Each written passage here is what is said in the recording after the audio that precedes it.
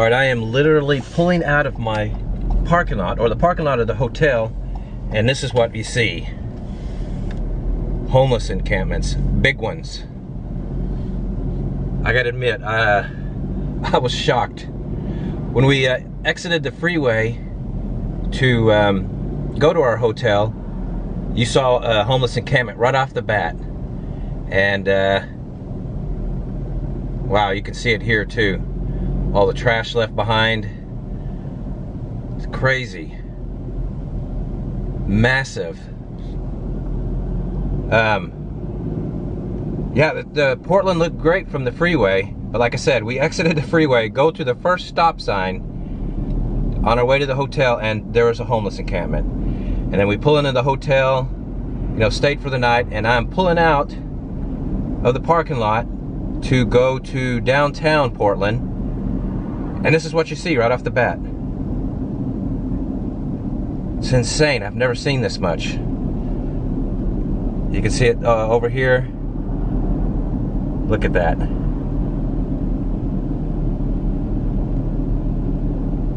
This, I think, is supposed to be a park, but there's, you know, obviously no way that anybody's going to bring their kids to this. But you know, I'm just driving down the street about 5 miles out of downtown Portland, and you can just see it everywhere. I mean, I'm just kind of heading towards downtown a little bit, and you know, you can see it. It's everywhere. Wow. All right, well, I'm going to head into downtown and see what's going on in there. Okay, I've just exited the freeway, and I am in downtown now. You can see the buildings there, and I mean, this is the first thing you see. Homeless encampments. I am on, is this NATO Parkway, which runs alongside the river. The waterfront park, which is right there. You see the freeway I just came in on. But yeah, I'm gonna drive a little bit here, head into deeper part of downtown, get out on foot. But I'm gonna drive a couple blocks here. Yeah, this is what you see right off the freeway. I mean, look at all that. I don't know if I'm going to walk here or not. I don't think so. But yeah, you see people under the bridge.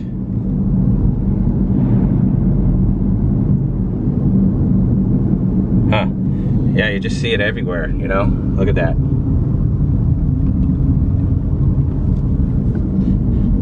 Oh, wow. Get around this truck. I mean, it's just part of life, I guess.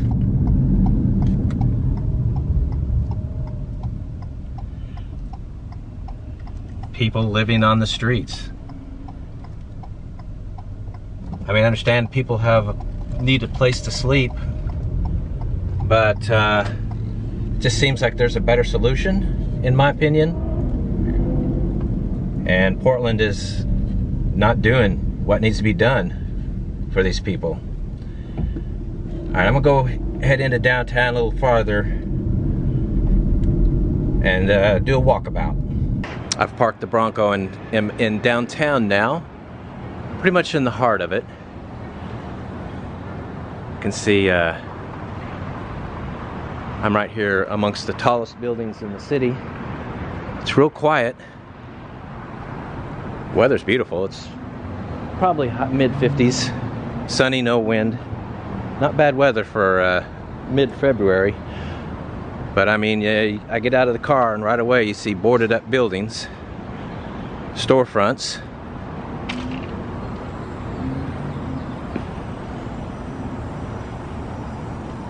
I'm going to head over to the Justice Center, which is where a lot of the protests happened here that you read about in the news. I'm actually real close to that. Yeah, I've seen this here and there. Obviously victims to all the unrest that was here in downtown.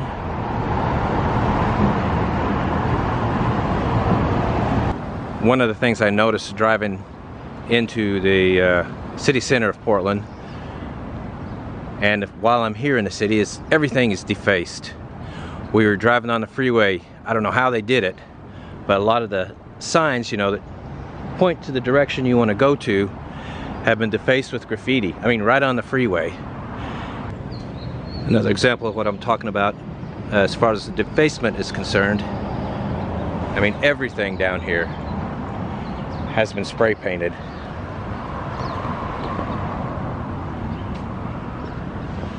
And covered and defaced.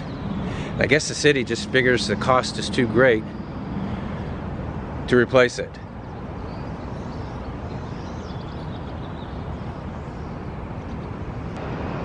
Give a view of where I'm at.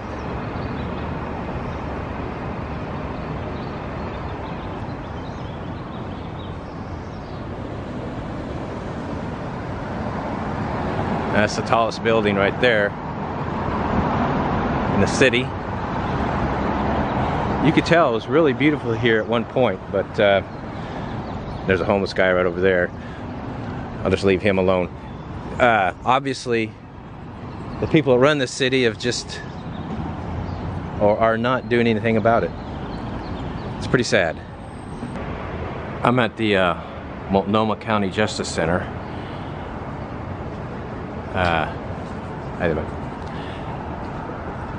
This is where a lot of the, or the epicenter of where a lot of the unrest happened. You see the doorway into the building. Both of them are boarded up. It's quiet now. And the streets, or the businesses across the street, including a Starbucks, look calm and peaceful, and they're not boarded up now. But this building, all the glass is out. Across the street too, this building. Wow, look at this. They've had to barricade the entrance to this building. Looks like they have a fence up, security fence. And the people stay behind that. You can see a guy over here smoking. Obviously, this building needs high security. And yeah. And there's the homeless encampment. It's right across from it. I'll zoom in a little on it. People just living there.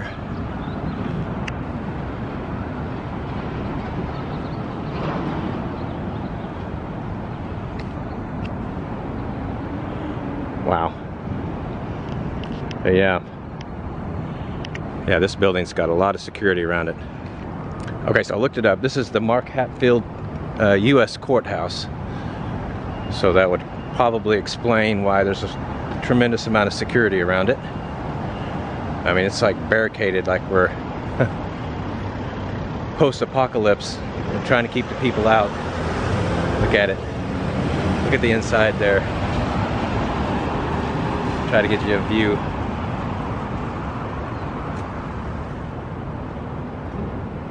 And these are the concrete barriers outside of this courthouse that is very much in operation. Stop killing people.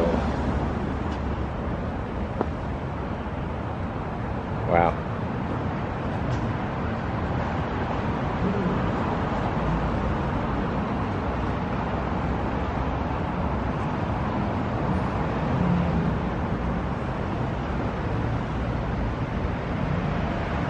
All cops are, all cops are shoveling.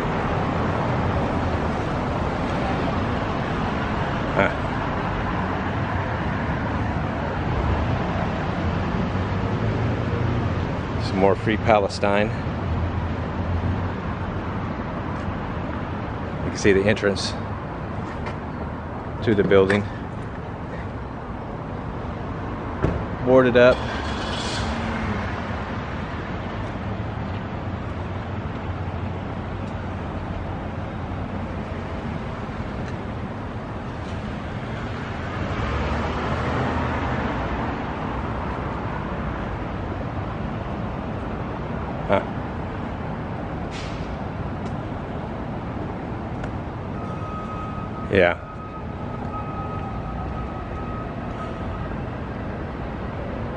Mark O. Hatfield United States Courthouse. So that kind of explains what's going on here. And I hear people screaming in this direction. I don't know what that was. An interesting statue here at Fidelity National Title. It used to be a fountain. Not anymore, I guess. Get you a look at the building where I'm at right now. Still right here in downtown. When you cross the street, all these storefronts are empty and for lease. It's got a tram coming up. But anyway, yeah.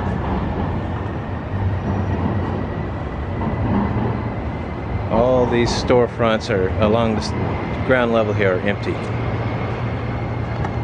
So yeah, you just walk along the street and you'll see a tent right here. And boarded up, more boarded up storefront windows. It's everywhere you go. It's a beautiful old building, and it appears that it has been spared the wrath, or if it was, they fixed it and haven't boarded it up. Little church up here. Much of the city really is lovely, except for all the damage. It's quiet though. This is a fairly big city. I'm downtown, right in the middle of it. Not a lot of people walking around.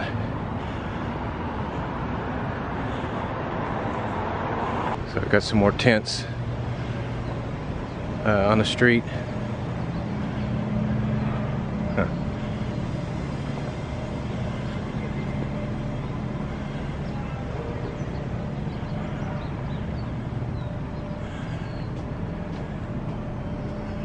Really quiet. That's interesting, isn't it? A huge mural on this building. And it's a beautiful building too. It says it's called the Roosevelt. I'm gonna cross the street. And I have to tell you, it's easy to do because there's very little traffic here in downtown Portland.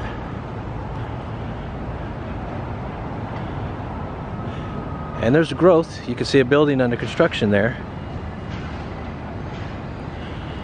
So the city is got economic activity, obviously.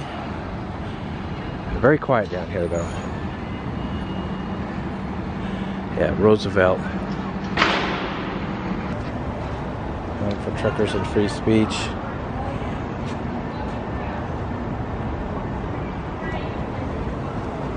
Well, quite a few homeless congregated up this way. I'm going to avoid them.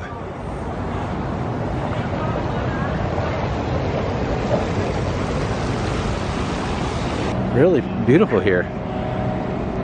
I mean, but then you'll walk up upon a Wells Fargo and you see that their windows are boarded over. You see right there. I've crossed the street to that Wells Fargo. Yeah, you can see this is the doorway into the bank.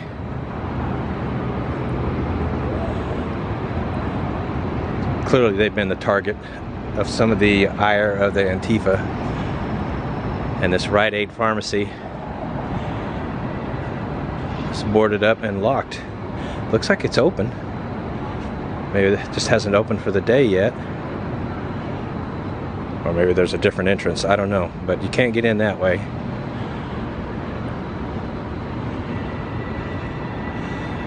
And this building is completely boarded up.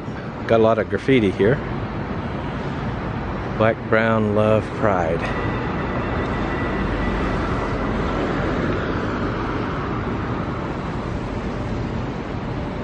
Yeah. And of course this is a common site right here.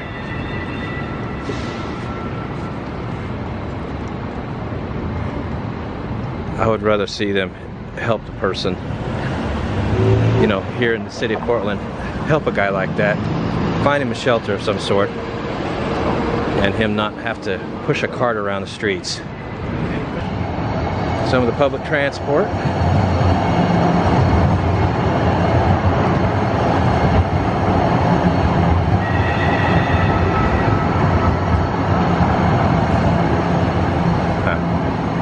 This is Bryant Square.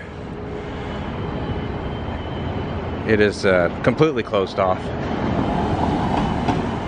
and barricaded.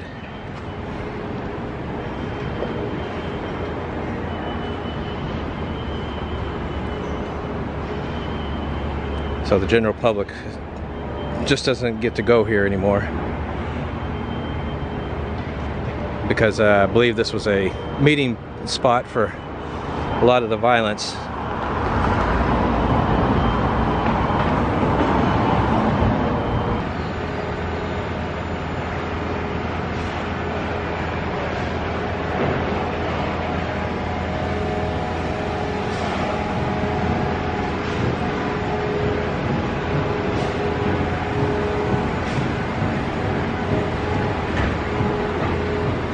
Again, it looks like the post-apocalypse, doesn't it? This is parking. Obviously, this parking garage is closed.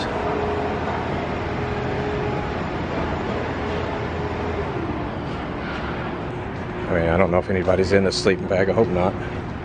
No, it doesn't look like it. Oh, yeah, it does. Yeah, there was somebody in there asleep. Wow. Wow. It's after 11 too. Kind of getting late in the day. Somebody's pitched a tent, or several tents. You see several here. You know, right on the street.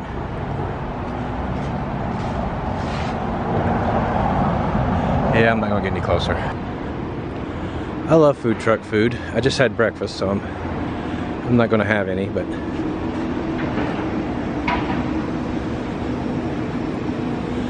I'm not sure what's in this area. It looks like another park up here. But they've got several food trucks getting ready for lunch. It's getting close to lunchtime. It's really neat how they painted the street.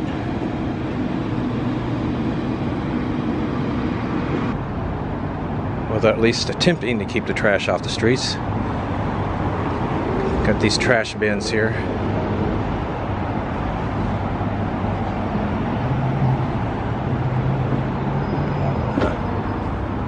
Not sure what this building is. Camera surveillance and another boarded up storefront building.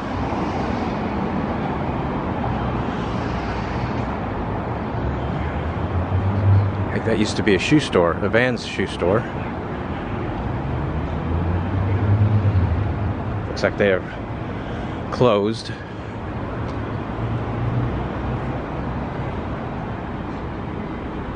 That's something. See this everywhere down here.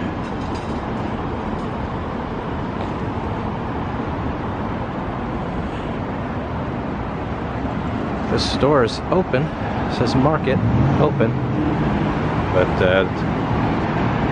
you can't see in it. Its windows are boarded up.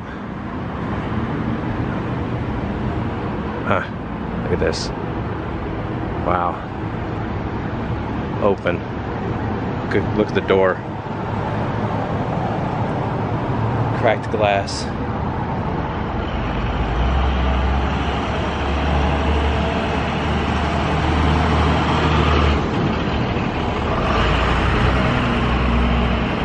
One of the tallest buildings in the downtown area here. And this is what's surrounding it.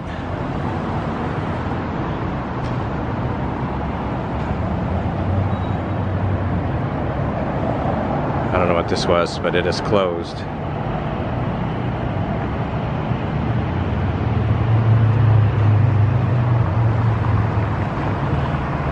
Look up through downtown Portland.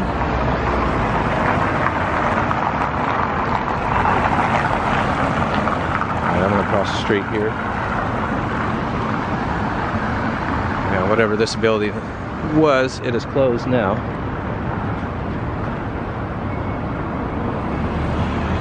For lease. I don't know. Good luck with that.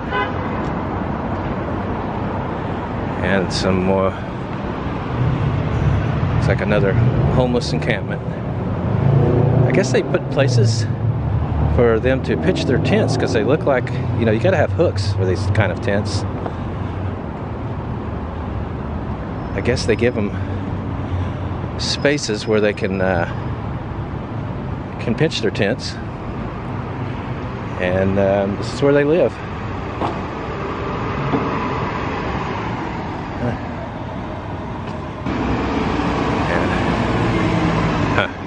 Another city resident.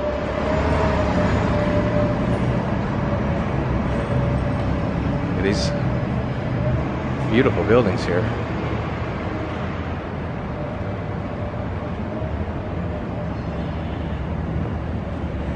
You just see trash kind of thrown on the ground.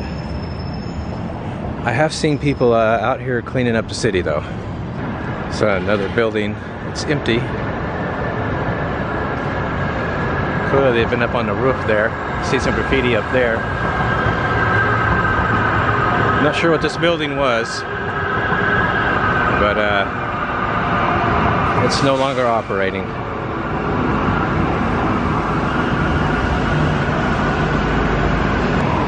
I got some real old buildings here. Looks like they have a cafe across the street. There's a little bit of street dining.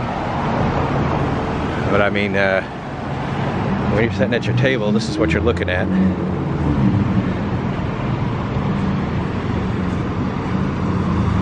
I don't know if I would want to sit on the outside at that place.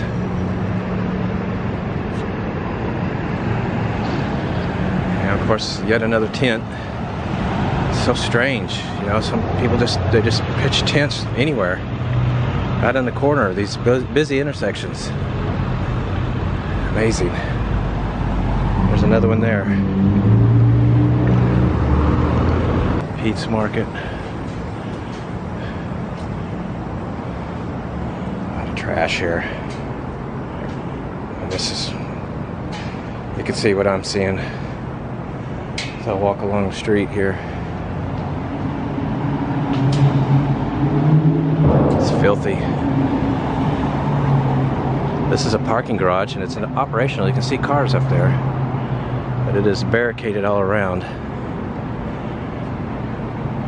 You know, like a war zone. I'm outside a Louis Vuitton, and yeah, it's boarded up.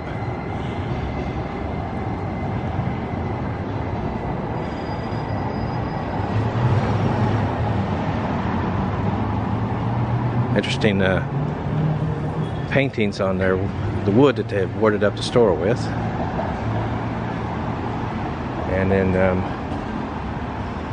look here, you go across the street, and I think this is an Apple store, but it is completely barricaded.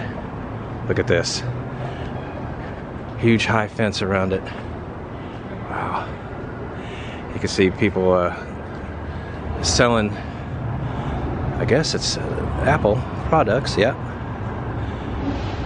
And it's got glass. That's just sheet glass, so you can see in, but it's got a real high metal fence all around. Looks like they just opened the doors at night. Yeah, it's an Apple store. It's kind of sad that they have to do this, to resort to this, to keep their business open. You see the concrete barriers so people can't push the fence in. Whoa. That's all I gotta say.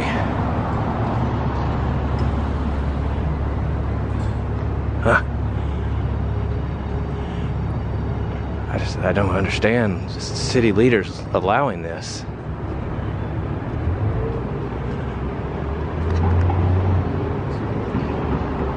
Okay, I've seen enough. I'm going to leave downtown.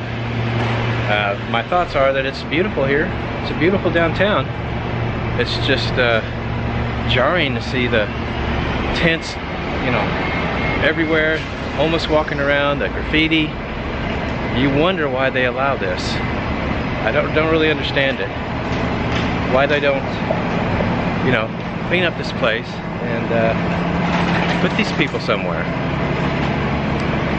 Wow.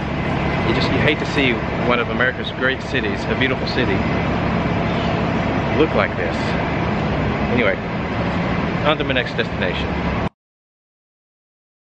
Alright, I'm heading to the Red House on Mississippi. You may or may not be familiar with it.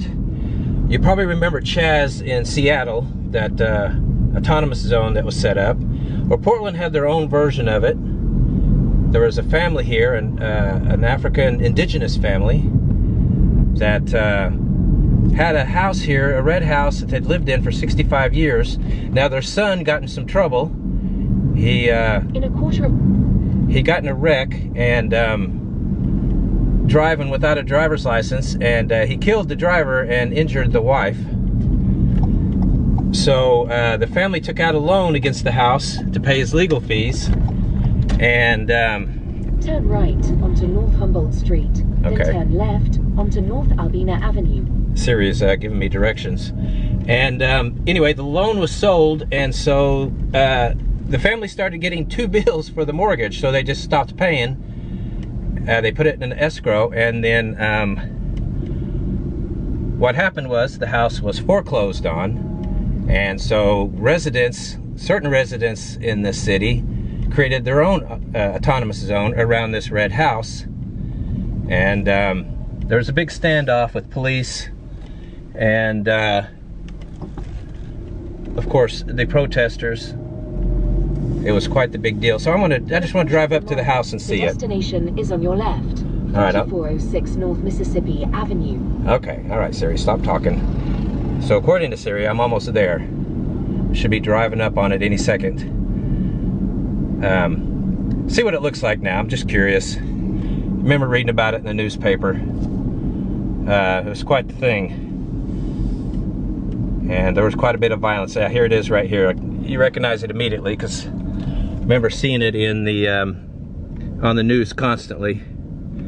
This is it right here. Defund the police, defund the police. North Mississippi Avenue. Wow. Anyway, I'm still in the neighborhood. I'm gonna drive up and take another look at it.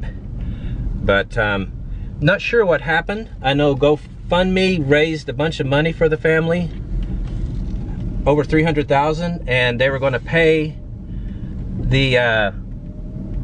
the mortgage, and I think the family declined, decided to keep the money and buy a house somewhere else. I'm not sure if that's what happened, but you can still see, or you can see that it's still kind of a spot for BLM and Antifa, and you know, obviously the house is, I mean, look at it, the house is not habitable. It's boarded over. Not seeing a lot of people around it, but obviously there's no one living here. Anyway, yeah, I just wanted to see it for myself. Defund the police, defund the police. Wow, amazing. All right, that was pretty cool. I'm gonna head back to the hotel. All right, our time in Portland, Oregon is done. Time to give you a review of the room. We stayed at the Best Western, right here in Portland. What'd you think? I mean, it was okay. It was okay. The room is clean and it's quite roomy. The gym would have been fine if they weren't missing weights, which annoys the heck out of me. They should just check it and replace them, you know? They're not that expensive to replace, you know? So. Well, yeah, and you know, the room's pretty clean. It's got some room to it. Breakfast was mediocre. You know, you basically go up to a doorway and tell the lady what you want. She plops it on a plate. Place has a nice big hot tub. Wasn't working. It's really annoying. So that's gonna get them docked a little bit. Yeah. So, you know, and it's kind of dirty, but you know, the parking lot. You just said the room was clean. I'm talking about like the outdoor, the parking lot. But what I'm finding in Portland is it's dirty everywhere. So it's just par for the course here. It's probably the Hobo Hotel across the street. I mean, yeah, you got huge homeless encampments just a block away. It's insane. Right across the street. Yeah, it's insane here. So, ugh. But anyway, all right. So, what'd you think? What's your rating? 4.1. I'm not gonna go that high. I'm gonna go like a 3.5. You know, with a crappy breakfast and a broken hot tub, and you know, pretty good Wi-Fi. Anyway, all right. So that's it. We are heading to Seattle, Washington next. Be looking for that video.